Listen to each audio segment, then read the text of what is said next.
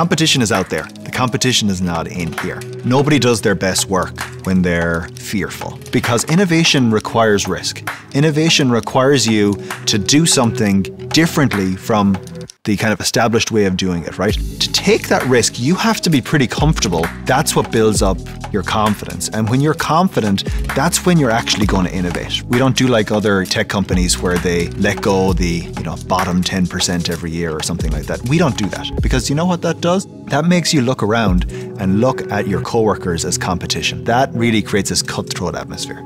At ZEISS, that doesn't exist. Your teammates are your friends, your colleagues. They are not your competition. That safety then means that we all help each other.